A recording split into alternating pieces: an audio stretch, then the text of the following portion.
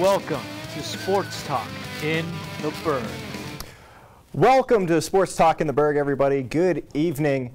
I'm your host, Michael Schuley, and alongside me on our panel, the wondrous cast we have for you today. Another awkward person from upstate New York, John Hanna. A person as irrelevant as the state they are from, Delaware's own Tyler Gallo, and former Southside Beaver football coach Luke Yost. Before we meet them, let's jump right into our first topic here tonight. The Pittsburgh Steelers beat the Los Angeles Chargers last Sunday night to pick up their second victory of the season.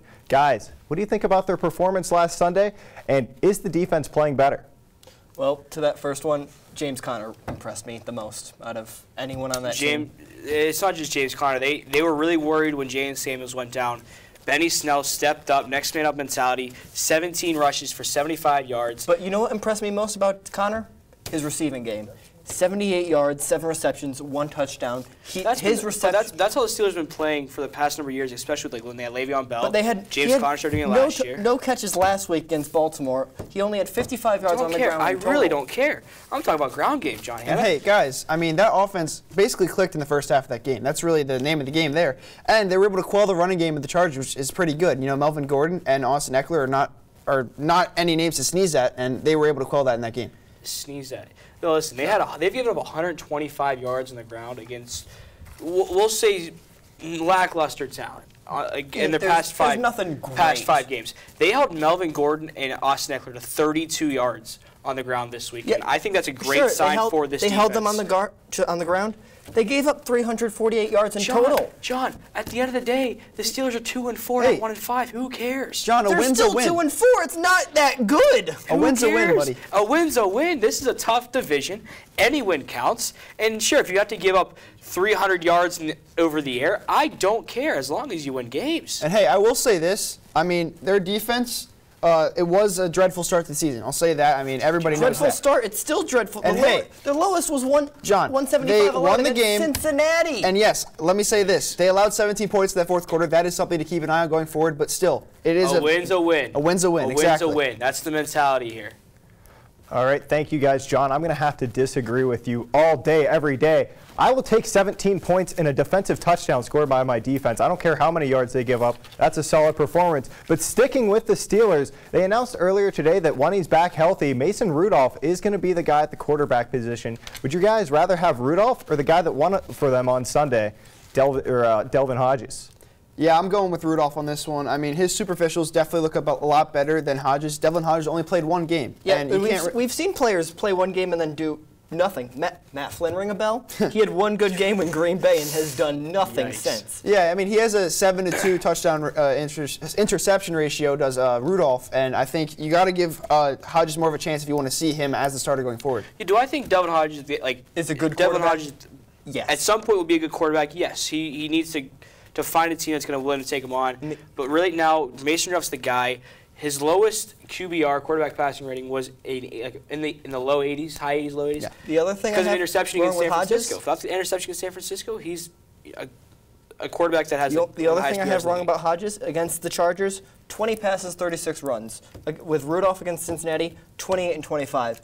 I think Tomlin's more comfortable having Rudolph pass the ball than with Hodges. Sure, could that change coming out of the bye? Maybe, if they did stick with Hodges, but I think with Rudolph, they're going to see that passing game evolve. That's why you wasted that's why you took a pick. You saw it against Baltimore. Mason Rudolph started to take control of the offense. It was his team, and he looked good, and then he looked really comfortable in that starter's role, which is something they need to capitalize on for the rest of the season. With Big Ben, they need to find that niche, find that starter, just to get this team somewhat competitive in this AFC North. And they will be, I believe, with Mason Rudolph. All right, thank you guys. And to use some of John Hanna's hand motions here, we're going to stick on the topic of quarterbacks. Who do you guys think is the best quarterback in the AFC North? It's Lamar Jackson. Yeah, I'm going to go. No question, it's Lamar Jackson. No. It's Baker Mayfield. It's not Baker. It's not Baker. All right, guys. Let me tell you something right now.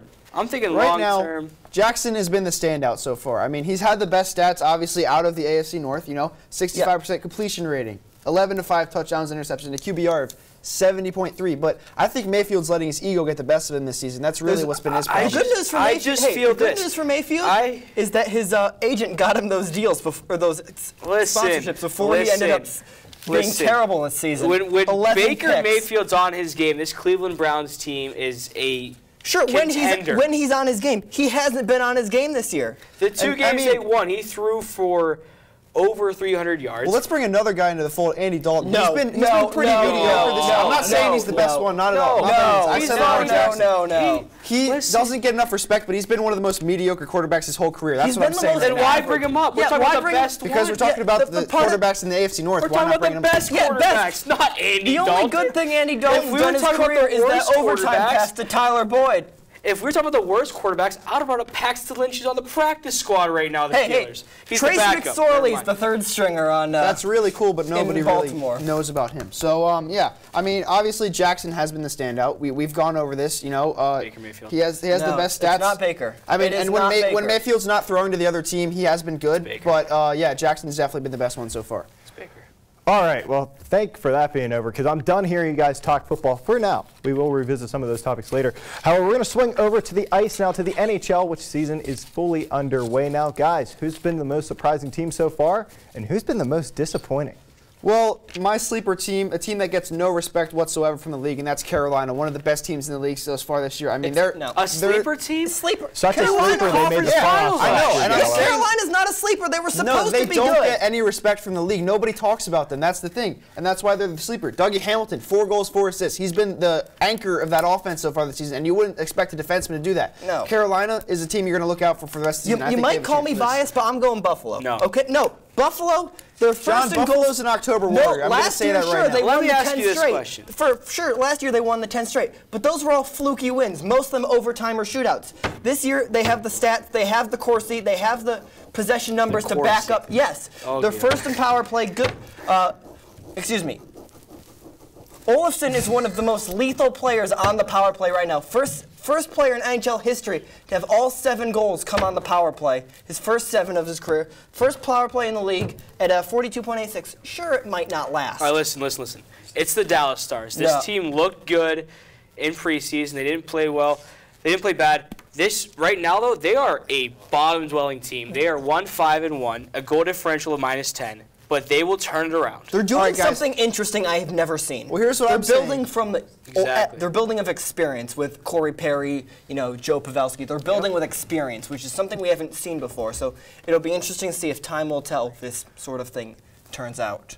Well, yeah, and I think the most disappointing team thus far has been my beloved New Jersey Devils. You're going with your favorite team. I'm going with my favorite team. Devils I'm not discounting that at all. They had a great offseason, preseason. All right. So before Gallo opened his mouth and ruined my perfect assist from John Hanna, he was talking about the age and the experience of the Dallas Stars. Well, let's talk about the youth of the Pittsburgh Penguins. Guys, what are your thoughts on some of the young guys and their start to the season so far?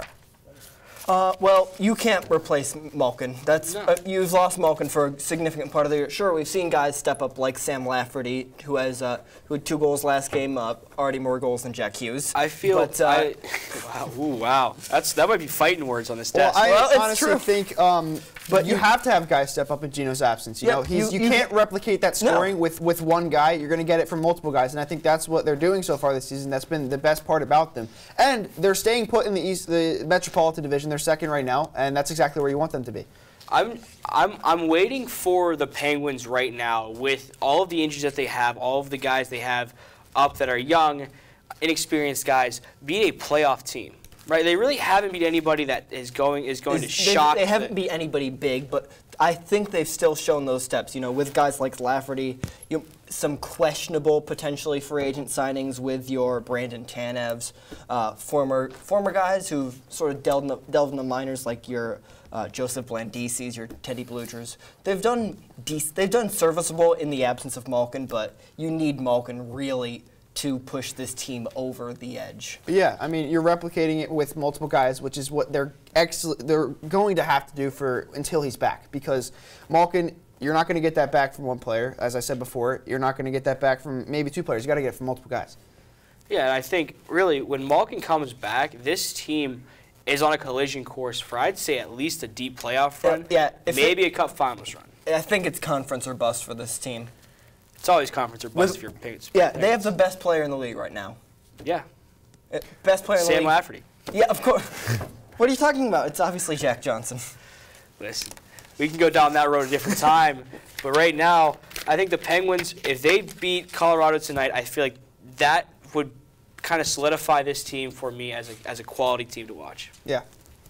All right, thank you guys. Now let's hop over from the ice to the diamond, and let's talk about Bryce Harper, seeing the team that he played for last season in the Washington Nationals on their way to the World Series now. And beyond that, as a Pirate fan, how does it feel to watch Garrett Cole just mow down everybody in his path so far this postseason? All right, well, while it is definitely disappointing to see your former team go to the World Series, I don't think he really cares too much. He's making $330 million. No, yeah. You can't do that. But he turned down a pretty substantial offer from the Nats. In his defense, though, the Phillies did have quite a bit of injury this year. Their entire bullpen was on the DL, and that really affects them in the long run. Let me ask you this. What did he ask at his introductory press conference with the Phillies?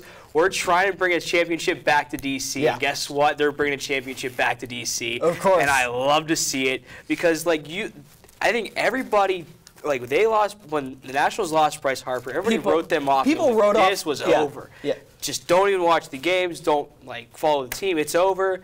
And all of a sudden, and they had Anthony Rendon have an Exactly. MVP caliber season, and that's the guy that stepped up the top. He might walk in the offseason. But getting over to Garrett Cole, I mean, you can play the what-if game all you want with Garrett Cole, but I think it's rooted in the Houston pitching coach. Of course. Brent Strom is a great pitching coach. Brent Strom has helped Garrett Cole become that ace we now know. He had glimpses of it in Pittsburgh, but really, the idea for Garrett Cole when he was in Pittsburgh, Ray Searles' idea, not Ray Sarge, excuse me, I almost said Ray Sarge. Ray Searles' idea was to pitch the contact for Garrett Cole. Garrett Cole is a strikeout artist. Oh, yeah. Yeah, he is and not this guy has contact. He's still pumping stuff 100 miles an hour in the 7th inning if you watched the game last night. And he just didn't even have his best stuff last night, but still dominated the Yankees lineup. And it's definitely disappointing to see the players he got back. I mean, Jason Martin, Joe Musgrove, Michael Feliz, and Kyle Moran. They're serviceable. Are they Garrett Cole? No. Excuse I think it's really gentlemen on the desk. Unfortunately, we are up against a break here. But ladies and gentlemen at home, don't touch that dial. We'll be right back. And when we come back to Sports Talk in the Burgh, we're going to talk some Robert Morris football. We'll be right back. I was physically at school, but my mind wasn't at school. I had problems at home. That's when I met Narnese. She started helping me a little bit, like, Nia, I don't know what you're doing, but your future is more important. She's my strength. It takes a village to help somebody get their diploma. It changes your whole life. Find free adult education classes near you at finishyourdiploma.org. See on page 4 that the projections need to be flood. Next Thursday? Seriously? Thursday? Can't do that. This is really inconvenient. I have yoga that day. I have no time for this. So I can't do Thursday, but I can do Friday. Disasters don't plan ahead. You can. Talk to your loved ones about how you're going to be ready in an emergency. Don't wait. Communicate. What to expect when you're expecting. Like here? A teenager. Today, I'm going to show you how to team-proof your home. First step, hide the car keys. Preferably somewhere they would never look. Challenges will come up. Be ready for them. Hi, honey. Ready for the... Mom, you don't use mannequins in the mannequin challenge. You don't have to know it all to be a perfect parent. Thousands of teens in foster care will love you just the same. Home fire drills give your family a plan of action. In a home fire, you may have less than 2 minutes to get out. So when you drill, show everyone 2 ways out of the house, pick a safe meeting spot, and get there in under 2 minutes. Then practice home fire drills at least twice a year. You can even make them fun. So everyone knows the sound and exactly what to do when they hear a smoke alarm. Go to ready.gov/fire drill and learn how to prepare your family for home fires. Welcome back to Sports Talk in the Burgh, and let's take you back to 2011. I was in about 6th grade. Why are we going back there? Because that is the last time that the Robert Morris football team beat the St. Francis Red Flash until this weekend. Guys, what are your thoughts on the significance of this victory, and can they continue this into conference play? Well, for the first one, it's huge. First win, obviously, since 2011. Yeah, first NEC win since 2016. First road conference win since 2015. I think this gives the team the momentum into NEC play. Will they go far in NEC? I don't think so. This is the last time. 2015 is the last time RMU started the conference season 1-0. That conference season ended kind of a disappointment. They finished 2-4. But like right now, I feel like this is a great momentum boost for St. Francis, which is a top 3 offense in the NEC, a middle-of-the-road defense, but a top 3 offense nonetheless. Yeah. But I really don't think that they can parlay this into any substantial success. Of course. There's really 2 beatable teams left in the NEC, and that being Wagner and LIU. Those are really the only 2 beatable teams for this. They obviously CCSU is one of the best teams. CCSU is my pick to win the NEC this year. By far, they are the best team. They've played some really good competition. They've hung with teams that they should not be with, but they shouldn't hang with. But yeah, they have a really tough schedule going forward. That's basically what we have to lay out right here. Their tough schedule is the entirety of the NEC. Yeah, exactly. Yeah. And if they can play like they did in the last game, who knows? Maybe they'll put up some good games, but it's still a tough schedule. I think they'll finish with 3 wins in the conference. I think they'll beat LIU and beat Wagner this weekend. Yeah, those are the only 2 I can really see them going forth and beating. But this is Central Connecticut's world, and we're just living in it for the NEC. Waiting for that day to come where they go, yeah. All right, so I'm going to be quick on this next one here, guys. Big debate as to who the quarterback of this football team should it be. Should it be George Martin, or do you guys think it should be Caleb Lewis? Caleb. If it is George Martin, I'm done watching RMU. Bernard Clark, yeah. If it's George Martin, what's Bernard Clark doing? Caleb Lewis, he's guided them both to both their wins. Sure, he hasn't had the most yards, but he still guided them. He's the starter. He doesn't have those yards. He's got the starter. He's more of like a reliever that just gets wins for your team. This man deserves a starting position, and I'm tired of people going, "Oh, George Martin's our guy," because he's not. It's Caleb Lewis. Caleb Lewis has proven that he can take this team to that next level. Obviously, he's gotten both their wins against St. Francis and VMI. Caleb Lewis is the starting quarterback for this team. He looks. When I watched Caleb Lewis against Youngstown State, the game where the offense was pitiful, except for one really good play by Elijah Jackson. The offense really didn't do anything else in that game. No. But when Caleb Lewis came onto the field, even though they were down by, at that point I believe it was 20-plus points, he drove the Colonials down the field. Sure, they turned over the ball, but he looked like he should. He looked like he should be there. George Martin's looked lost a lot of the season, and that shows in his 3 picks. He's looked lost. Caleb Lewis belongs in that starter role for this team. Yeah, I mean, Caleb Lewis, it's sort of just a name thing with George Martin. He's got a little bit behind him on that, but Caleb Lewis is the starter for this team, and if he's not, it's just ridiculous. He's done watching football too if he's not? Yeah. There's a reason Caleb Lewis transferred to here from LSU. There's a reason why Caleb Lewis was able to stay on an LSU roster. That's the plain, simple fact. He was a 5th-string guy in LSU, but he was able to stay on a roster of people who at LSU are definitely better than our quarterbacks. Yeah. LSU, one of the best football factories in America. Is the word. Alrighty, thank you guys. Since Gallo, you offered so much phenomenal insight on that last topic, let's switch it up and go to hockey, because I know you're a huge hockey fan, Gallo. The women's hockey team lost both games to number 2 ranked Minnesota this past weekend. However, they were able to sneak in enough votes to get into the top 10 in the country's rankings. Do you guys think that they are deserving of this top 10 ranking, and do you think they will be able to hang with number 4 Clarkson this weekend? I think so, honestly. And the way they played against Minnesota was excellent. If we take Minnesota minus the 3rd period of that second game, they were only outscored 6-4 to the number 2 team in the entire nation. Exactly. This is a bit of a contrast from last year where they got absolutely dominated by Minnesota at Minnesota. 6-1. Yeah, they were able to play pretty well against this team, against number 2, and I think they have a good chance to beat Clarkson. You know, Clarkson's number 4. Clarkson's a good program. But to his question about should they be ranked, it's close. I mean, they have 9 points in 10th place. Harvard's only 3 points behind. So it's really a 10A, 10B, 10C situation between Here's why them, I Harvard, believe and they Boston. should be ranked is when coming into the week against Minnesota, they were receiving votes. They were receiving. So they were already in the conversation, and really they didn't really do anything to quell that conversation. Exactly. You take away it's not even the 3rd period. You take the last 10 minutes of the game, of the second game against Minnesota, they take the game into overtime, right? Exactly. Yeah. They were right there, and they don't only just belong there; they can make some noise going on the rest of the season. I think they knocked Clarkson twice. This Clarkson game, they've lost their 2nd leading scorer in Lauren Gable. She had 69 points last year. That's not something you can just replace overnight. They lost their starting goalie in Kadesi Saab, 1.17 goals against average. That's not something you can replace with I mean, sure, they might have brought in a good class, but you can't replace that overnight. That takes years of development and growth for a college program. All right, guys, let's stick with hockey at the Island Sports Center and go over to the men's locker room now.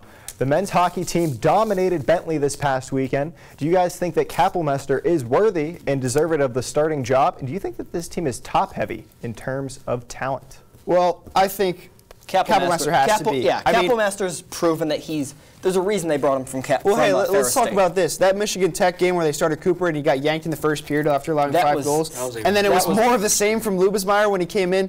Kapellmeister only allowed 2 goals against this team, against a good Michigan Tech team. Yeah. I think he has to be the #1. Yeah, I would never disagree that Kapellmeister is the definite #1 team. I think we talked about it on this show. Yeah, we said Kapellmeister was the guy. He was named goalie of the week for the Atlantic Hockey the past week. Exactly. He's proven. He only has a .973 save percentage through three games. He's proven that he is that starting goalie for this team. Yeah, and then like when we go to the top, talk about like the talent of this team is looking back at it, they're really you say they're asked if they're top heavy. They don't have a. They don't have a top. No, but they've only had 12 players with points. Only 2 defensemen. So I think that are they top heavy? No, because they have this depth scoring through their lineup, but do they have guys who are more likely to score than others, like most teams? Yes. I just think they need to continue to spread out the scoring like they have been. I mean, they don't have a clear guy that's going to go out there and get you all the goals like, Brady Ferguson. They didn't have a Ferguson. They don't have a Tonge. Yeah, exactly. They lost him, and they're going to need to replace him with multiple guys like we've said before, especially like we said about the Penguins. But, I mean, nowhere near the level of the Penguins, but this team needs to replace it with multiple players. Yeah, I think this totally freshman agree. class of Santeri Hartikainen. Hartikainen is very impressive. Hartikainen you brought in guys like Brady Stono on the defense. I think these guys can contribute early. They contribute, just make this team into this Atlantic Hockey. Guys are still there. Luke Lynch, Danny Mansueto, and Justin Dama, who were relatively good point getters last year. They should start scoring the puck. That's really where they're at. I'm impressed with Santeri Hartikainen. I mean, I saw a couple games, and he went in there and was just out there laying checks and not showing up on the score sheet, but being a pretty great player. The RMU volleyball team was able to defeat the only other undefeated team in conference in Long Island, and now they are on to a tough 4-game road streak. Guys, do you think they can remain undefeated in conference play? Well, I don't really see them losing at this point. I mean, Emma Granger is having a season to remember thus far, getting another NEC Player of the Week award. See, my problem with this is there's still a ton of games left in this season. Oh, yeah. I just don't, sure, have they done well? Yes, very much, but I don't see them. I feel like there's going to be one game where they let their guard down just a little. Sure, they've only lost 1 set in NEC play this year, but there's going to be one game where they let their guard down, whether it be against a team, like an 8-10 Sacred Heart or a 10-13 Bryant. No other team in this conference has a winning record so far, but Bryant has a 5-2 NEC record. Yeah, I think the NEC records themselves are a good talking point about this, but I think, when they have Central Connecticut coming up, they're 3-2 in conference. But again, this is an RMU team that we saw play some really good teams on the road. Yes. And play well. Granted, their only 3 losses have been on the road in that YSU tournament. Yes. But they have 4 upcoming home games. I away feel games. After this stretch of 4 straight, I think they will go 4 straight wins through this whole upcoming road stretch.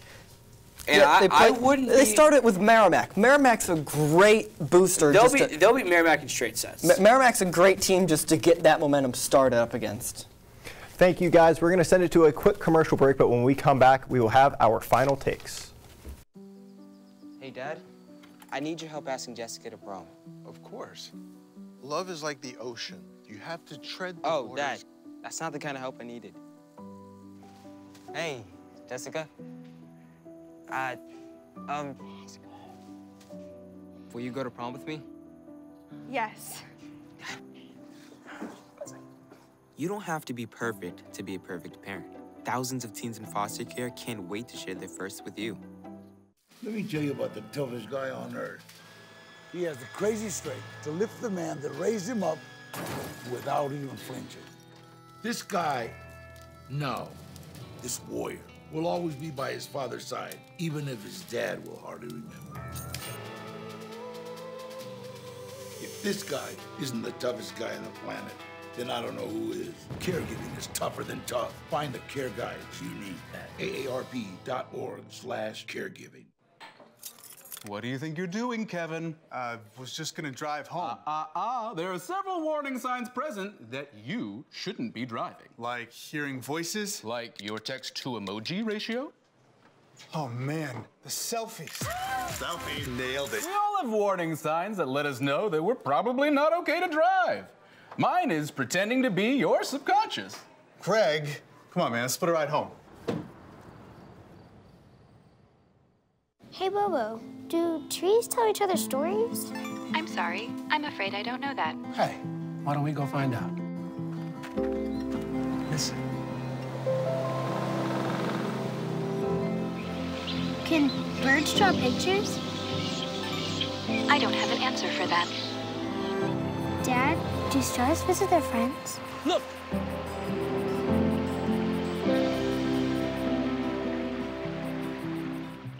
Welcome back to Sports Talk in the Burgh, and let's just dive right into our final takes. Let's start off with John Hanna.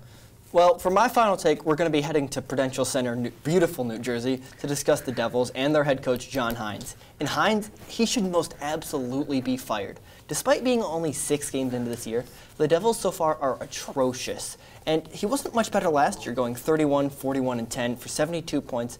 Sure, he won the lottery when they drafted Jack Hughes. However, so far this year, they haven't. Despite the additions of the aforementioned Hughes, they traded for power play quarterback P.K. Subban, and last year's leading KHL scorer Nikita Gusev, solid 6 winger Wayne Simmons. The team has regressed.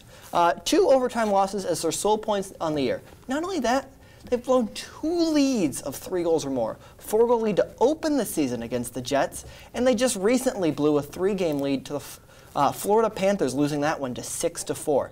And it's not like this hasn't been happened before. The Flyers fired Pierre Laviolette after a 0-3-0 start in 2013, and the Blackhawks in 2008 fired Denis Savard after a 1-2-1 start. So, Ray Shero, do what you should do. Fire John Hines. Try to turn this season around for these diehard Devils fans.